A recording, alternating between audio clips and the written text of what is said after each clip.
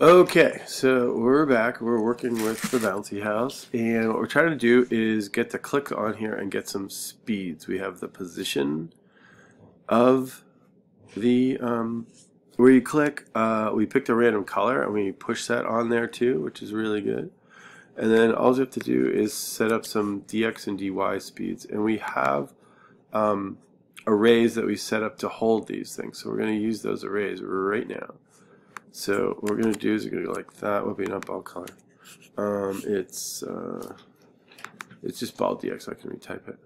So we're going to come down here and we're going to say ball dx. That's good, and that's going to equal. We're actually just push it.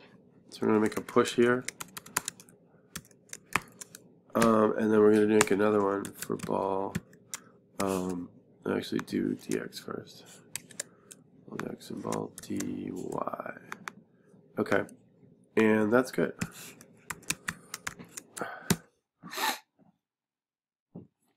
Okay, and then what we got to do here is pick like some kind of speed for these things. Okay, and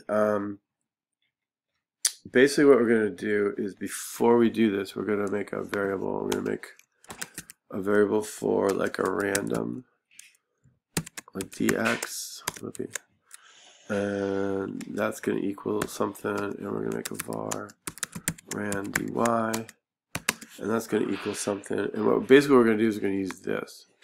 Okay, so we're going to use math floor, and we're going to use math floor again, and then inside here we're going to do something like this. And the thing we want is it to be able to go positive or negative. So we need a number that's going to be somewhere between, like we're going to try to pick a we're going to say something like a random number between I don't know, like -5 and 5, something like that. Okay, and so it's sort of up to you what you pick. But basically what we could do is just do this. We can say the distance between -5 and 5 is 10. So we're going to go like this. We're going to say math.random times 10. Okay, and that's fine. And we'll do it again down here. So they have equal chance of being, like positive or negative speed. Okay. And that's good. And then what we'll do is we'll add some parentheses here on this.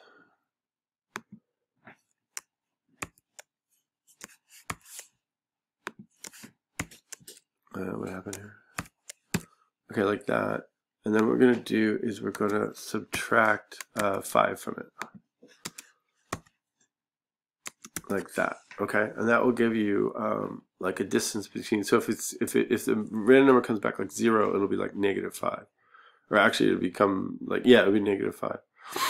But if it's like 5, it might come back 0, and the same thing here. But if it's 6, it'll come back like 1.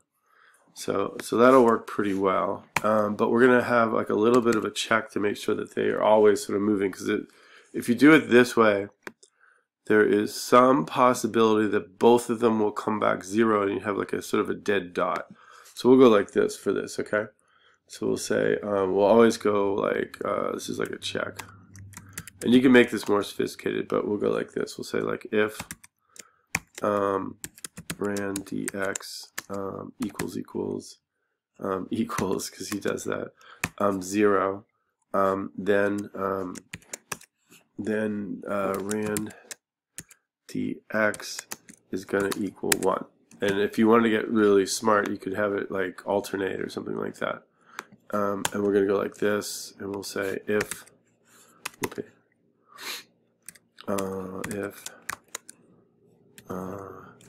ran dy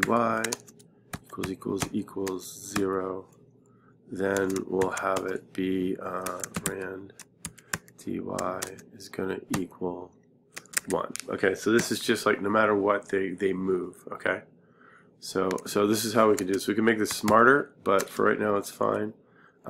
Make them move no matter what. Okay, that's what's happening there. Okay, and then once we figure out this number, okay, all we do is we push it. Okay, so we've generated it.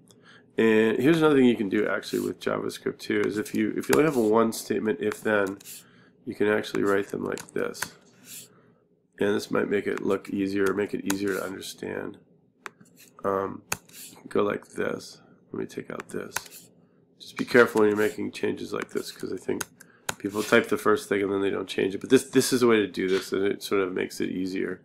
And you can do this if there's only one if statement in the if then. Okay, so that's fine. And what we're going to do is we're going to push rand dx, and we're going to push rand dy, and then voila, there it is. They're on the this will add everything you need for one of the dots. Okay, so it adds an XY, gets a color, and it gets some speeds, which is awesome. Okay, so that's good. Now we got to get it to kind of work, and basically all these things work through the mouse click listener. So when you click it, we got the mouse position. That's cool. And what we need to do now is run the XY coordinates that we found through this, so it gets done. So these guys have to get sent. The mouse position XYs have to get sent to add click. Okay, so we have to do this. Okay, so we're going to go like this, and basically we have a little bit of a problem in that we say that there's a number of balls that you can have. Right? See this? Like the max number of balls right there. Right?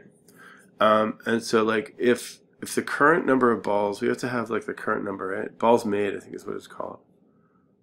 Where is it? Reset house. If I go to reset house, see if balls made equals 0. That's good. Okay. So what we have to look at is we're only going to make a ball, okay, if you can still make balls. So if you have like 10 balls made and you can only make 10, then you can't make any more balls. Okay, but if you have 5 balls made and you make one more, then you have 6, and that's okay. Okay, so what we need to do is do like a quick check right here to make sure that that's going to work. Okay, so we're going to say if something, okay, then we're going to allow this to happen. Okay, and what we're going to say if balls made is less than I think it's called max number of balls. Okay, then we're gonna allow the click to happen. Oops, sorry. We're gonna allow the click to happen. So we're gonna say add click. So this is a call to a function, right? And I'm gonna send it mouse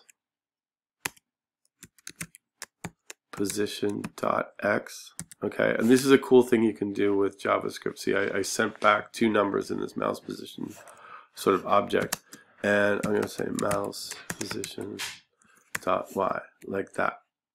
Okay, and then what we're going to do is I'm going to make balls made go up 1. Okay, so I'm going to say balls made plus equals 1. Okay, or you could say plus plus, I think, too. You can go like this. You can say dots added or whatever, or balls made, or whatever we got, like plus plus, something like that, too. Okay, we'll go say like plus equals 1. Okay, so that seems fine. And then what we're going to do next is we have to kind of redraw this, right? So what we would like to do is like kind of check out what we're going to do. We're gonna actually start like drawing them kind of next, but we want to make sure this works. So I'm going to console log here. I'm going to go like this. I'm going to make a string here, like a message. Okay. And I'm going to go like this. It's going to equal ball at. Okay. And we're going to check out these things that we just made. So we're going to say ball at, and then I want to I want to check all these arrays. Okay. So all these arrays are going to be at x coordinate list. Okay. I'm going to say x coordinate list And then I have to access it like this. What do I have to do? I have to say x coordinate length -1. Okay, I'll try that. Okay, that looks good. And then I want to put in a comma, and I'll say this.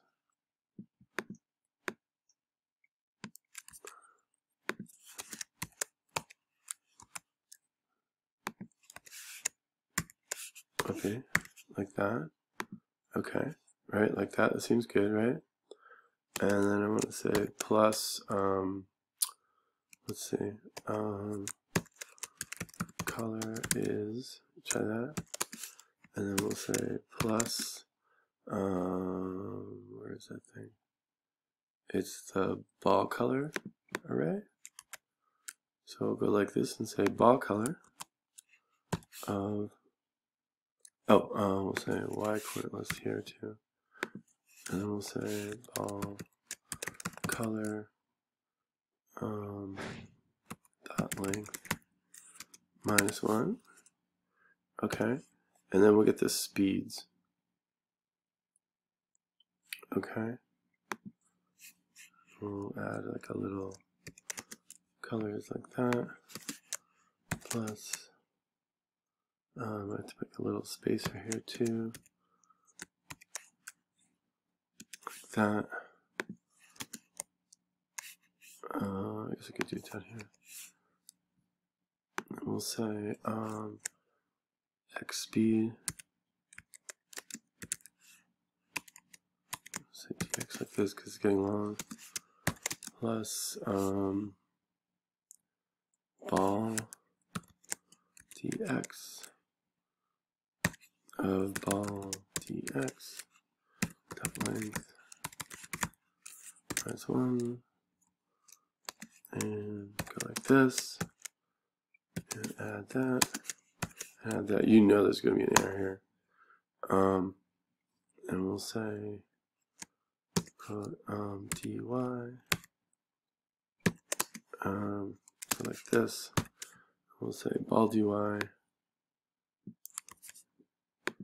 So this is going to test to make sure everything's in the array the right way, or in these arrays. We're running kind of multiple arrays.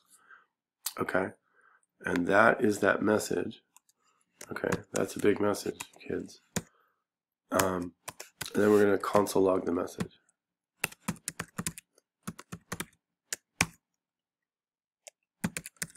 Okay, and because I'm so not confident about this, I'm going to turn this off and test it myself, and I'll come back and tell you if there's any problems. Hang on. Okay, so right now I do have an error at script 105. I said ball made instead of balls made, so I'm going to go correct that. So my error is like here. Okay, let me see what's going on. We'll run it again.